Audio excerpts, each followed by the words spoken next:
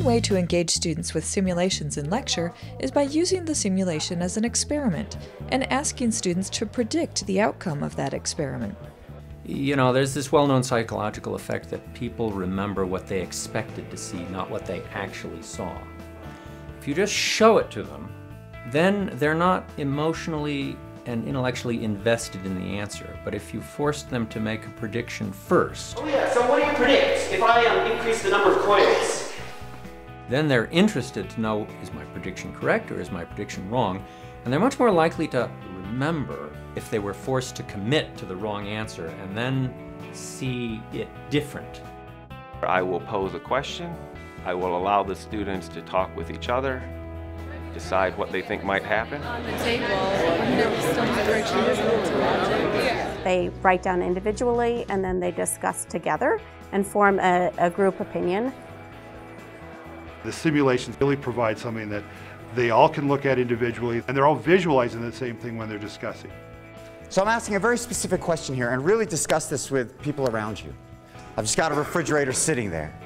Is there a force of friction? Talk about it and think about it. If you were to switch that plane, then there would be a force of friction upward to resist it slipping down.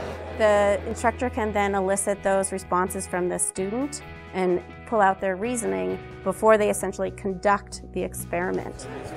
So everyone finish up your discussion and let's see what we're thinking. So it seems like the majority of people say yes. There is a force of friction. Someone explain that to me. Aaron, what are you thinking?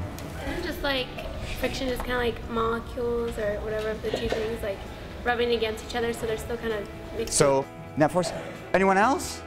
And if they conduct the experiment using this simulation.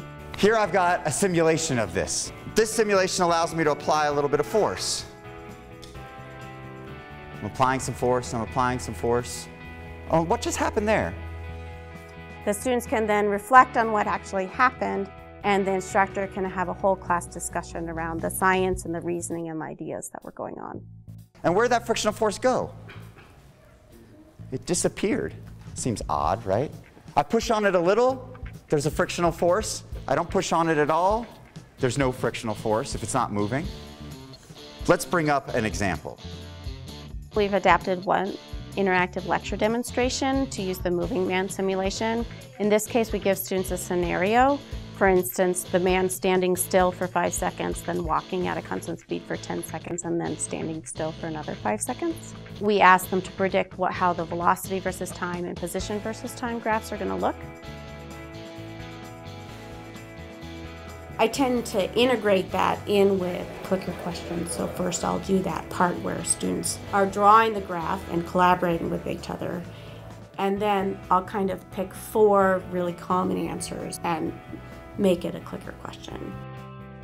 Please see our video on clickers for more information on how to use this technique with PhET. The simulation can allow you to extend what the students can see and enrich the discussions.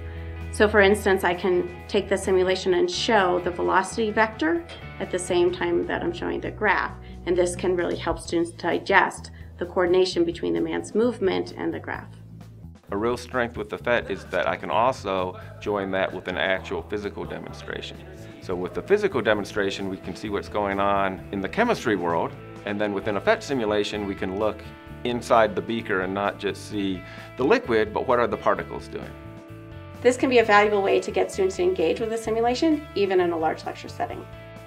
That kind of questioning, that curiosity that is brought out in them really helps them go through investigating, then seeing the patterns, forming the concepts on their own. Whereas one time I would be more, let's teach the equations, let's teach the math that goes along with it. With PhET, it's forced me in a whole different way to start to think about, well, let's explain what's going on, let's look at different representations of macroscopic or at the particle level, and let's also include far greater inquiry. Drag the slider bar of the friction. Oh, so I can make lots of friction. Let's try that.